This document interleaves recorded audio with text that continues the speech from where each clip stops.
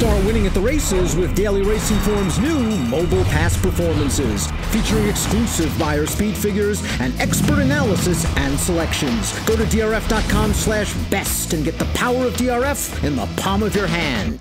Hi everybody, Andrew Champagne here with the DRFBets spot play for Saturday, June 20th. We'll head to Belmont Park and we'll focus on the 8th race of the program.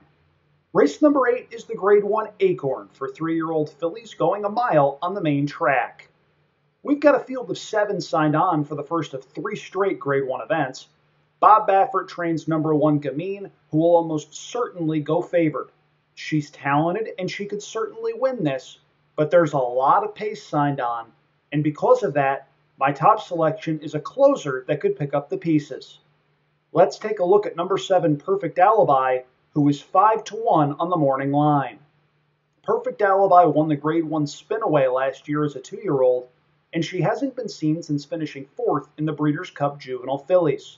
She's been working steadily for Mark Casse ahead of her return, and I think she'll benefit from the cutback to a 1-turn mile. The faster they go early, the better her chances figure to be, and I think she'll be the one they have to hold off late. That's horse number 7 in race number 8 at Belmont, the Grade 1 Acorn.